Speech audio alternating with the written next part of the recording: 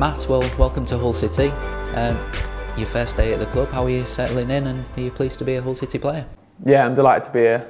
As soon as I heard a couple of days ago about the interest, I was straight on it and I'm glad to be here.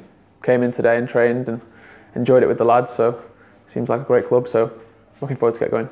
How did the move come about and what made it the right move for you? Just heard about it a couple of days ago and was ready to come back into the Championship and play some games, and hopefully I can do that with this club. You've spent the last 2 seasons in the Championship, haven't you? How have you found that as a division? It's a tough league, everyone knows it, it's well documented. It gives you different challenges every game, teams have different styles, but it's a very competitive league and it's one which I'm happy to play in.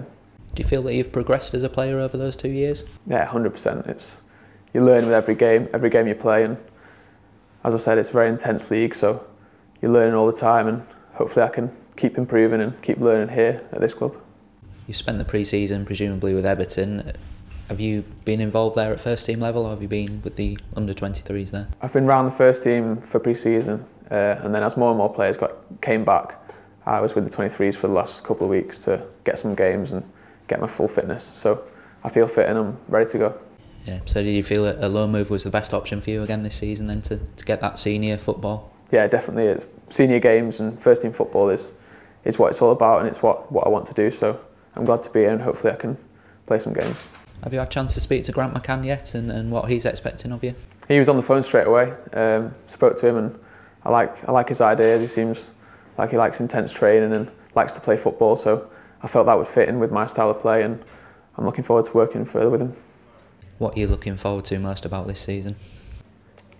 My aim is to get in the team and stay in the team, so that's what I'm looking forward to, that challenge, and hopefully I can do that. You'll have presumably played against us last season and possibly the season before. What do you remember of those occasions?